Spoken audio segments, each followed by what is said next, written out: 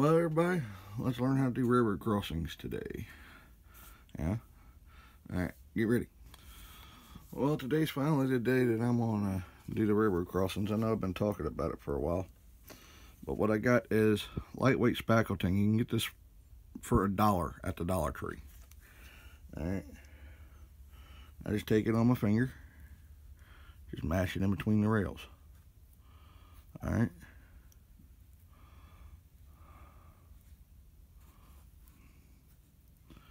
The entire width of your road. Alright.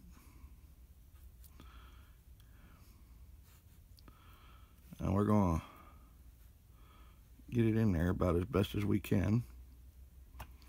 Alright.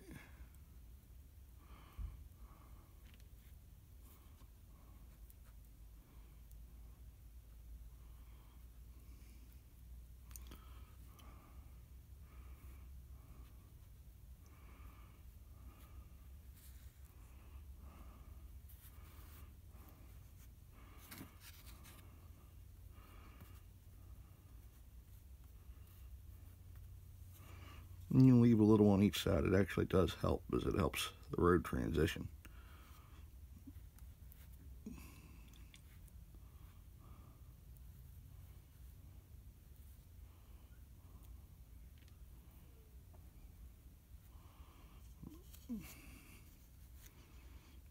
Any extra you just put back in the container for use later. Alright. Oop.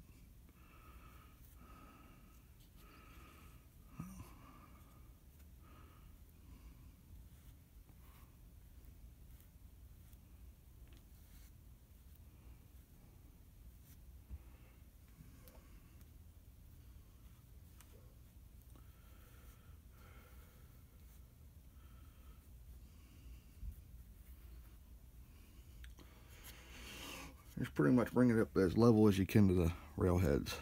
Alright.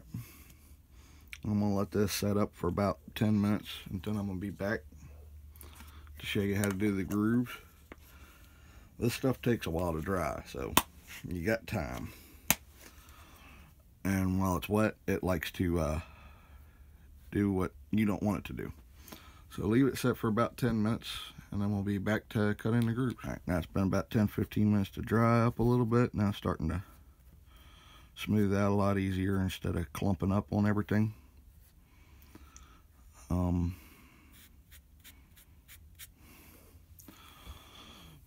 Now, make sure you got an old car or something.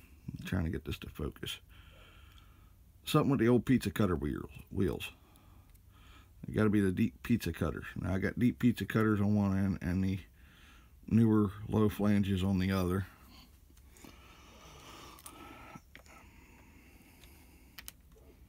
I'm going to push the car up that way first. And it cuts right next to the rails. Now I'm going to pull it back to me to cut this side. Just do that a couple of times. You can even wiggle it back and forth as you're going through there. And make sure you're getting the flange ways correct. And we do it down here too.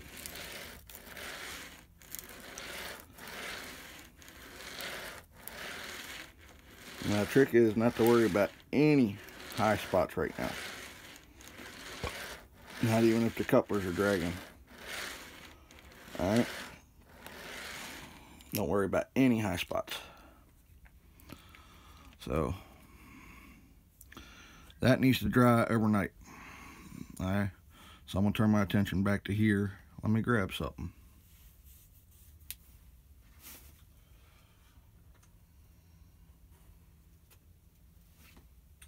Alright.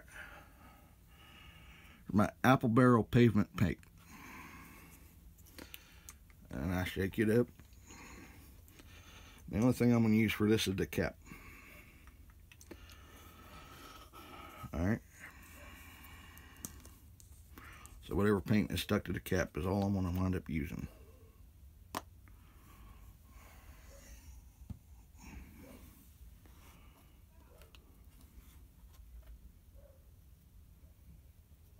because this area here is already dry, I can actually do this up here. And we're just going to lay on a nice coat of pavement black.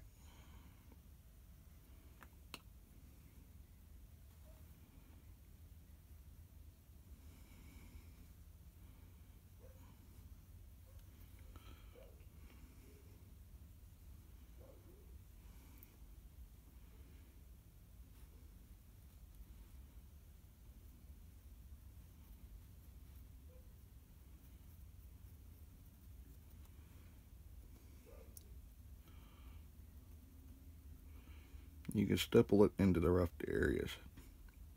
It's not really going to hurt that.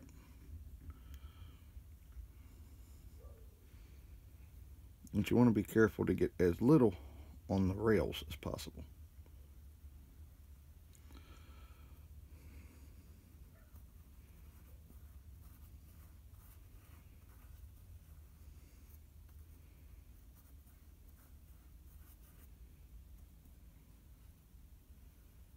I just got a huge amount on the rail. That's okay, because the next part of this trick I'll show you that that's not really that bad.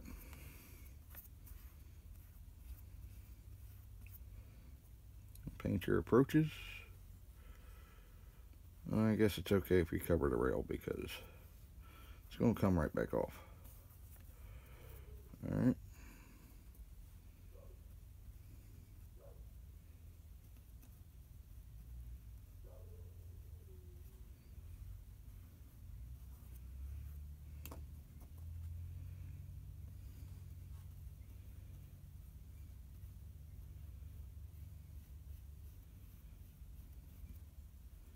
I hope you guys can see what I'm doing. I'm just literally slathering it on. I'm not being careful about amount or anything else. I'm just laying it on there thick.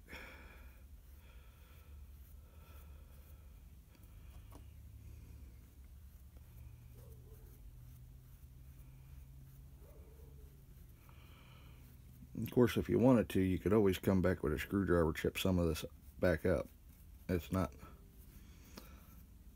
the spackling will hold, but it's not exactly absolutely permanent. Alright. I could probably chip off this big piece of overflow here, but I'm just going to get what's loose off with the paintbrush. Stipple it in the potholes. And yeah, I leave the potholes because it's just a little bit more realistic. I might actually go back through and just make all my roads with this spackling compound later, because it does have that nice little detailed effect of there being potholes. I've never seen model roads with too many potholes in them. And if you're ever taking a trip, especially into small backwoods towns and stuff like that, it's almost like you need a four-wheel drive to go down the paved highway.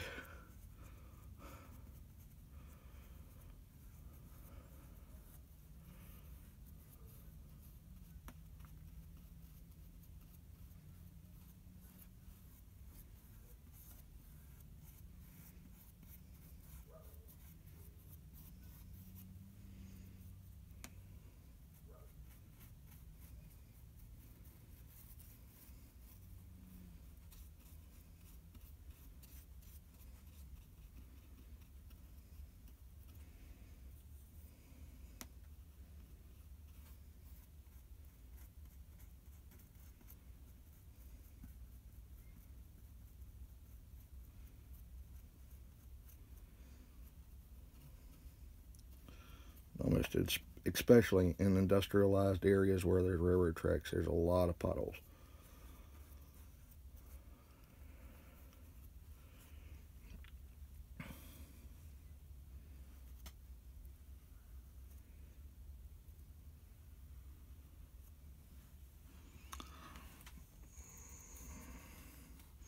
But you do need to wait for the spackling to completely dry before you go painting it.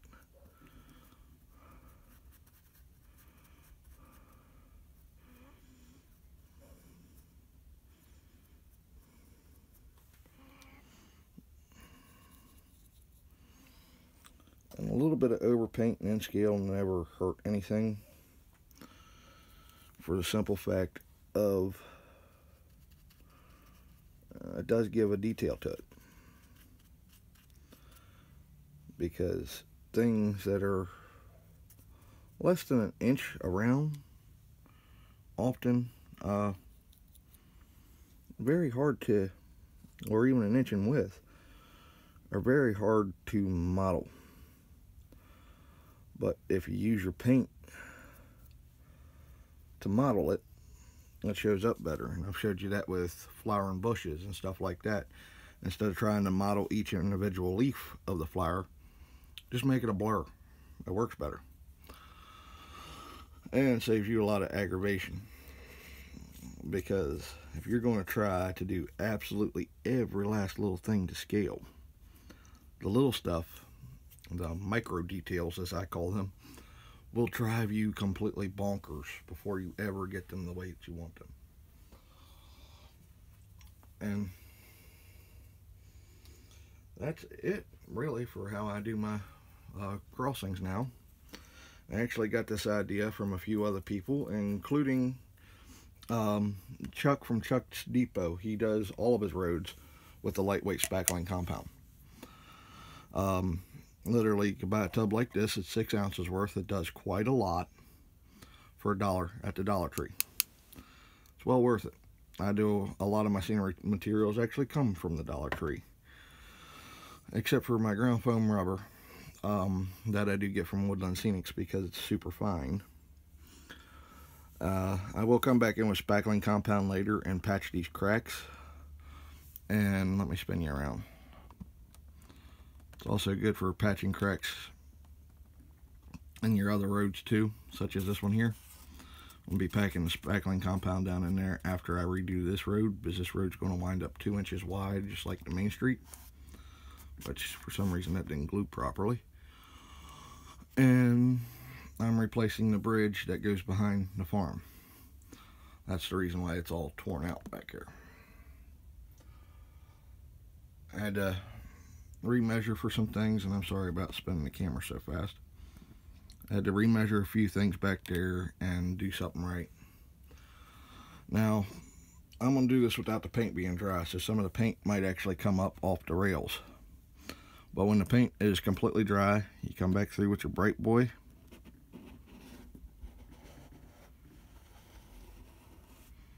And take that paint right off the rail top. It's literally as easy as it is. I'm trying to be careful not to get any paint to come up off the spackling,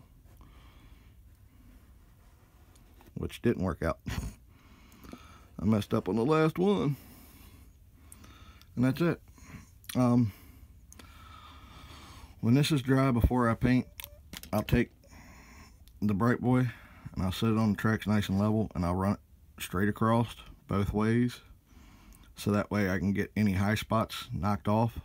But I wait for it to dry, or else you can wind up re-gumming up your flangeways. Now I'm going to grab a little bit more paint and go in there, and once the paint's dry, I'm going to redo that, so that way I can knock off all that extra too. Same way with the Bright Boy, just straight across both rails, knock off any of the dirt. Well, that was my plan for a video today. I will be back in a minute or two after I paint this again with some final thoughts for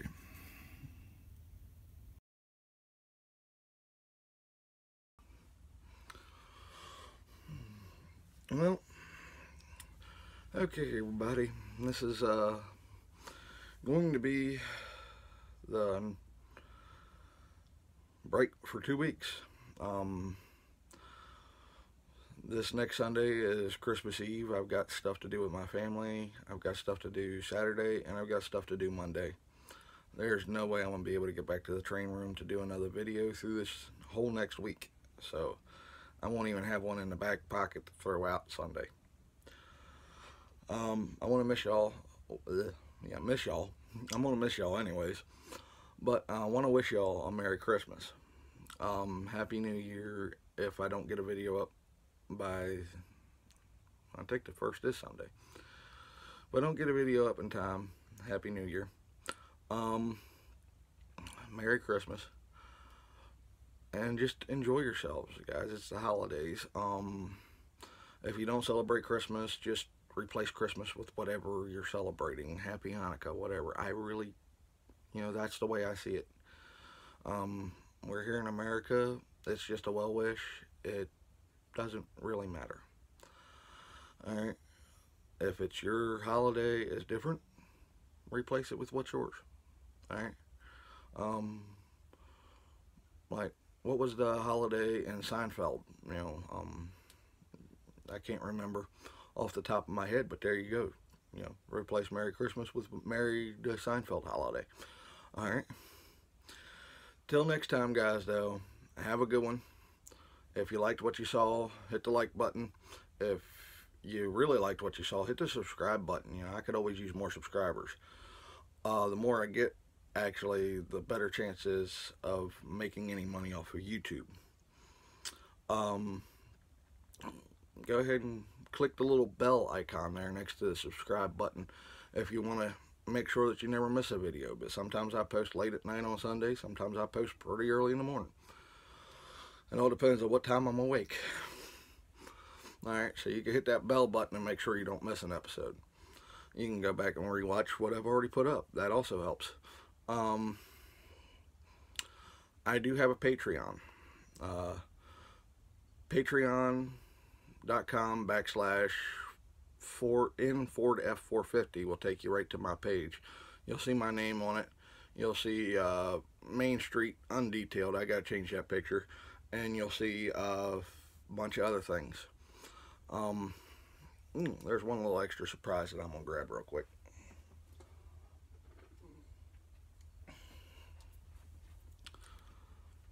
The Maryland Central paint job. Well, paint sheen. It's finally coming along. It's gotten to the point where I've actually broke out the paints and went ahead and did a model. So I've not yet done the running boards yet, or the yellow on the air tanks like I want. But hey, it's a first shot, and we're gonna see. So I've still got to get Flexicoil trucks from Micro Trains, because I'm going to be replacing the trucks on here with those. Any questions, comments, anything like that that will help me make the next video, go ahead and leave them down there. I will be checking my videos over the holidays to see your guys' comments. Ask me to do a special. If you want me to test a piece of your equipment or program a piece of your equipment, I will gladly do that on video and mail it back to you. I can't afford a new piece of equipment myself, but I will gladly review anybody else's piece of equipment and send it back to them.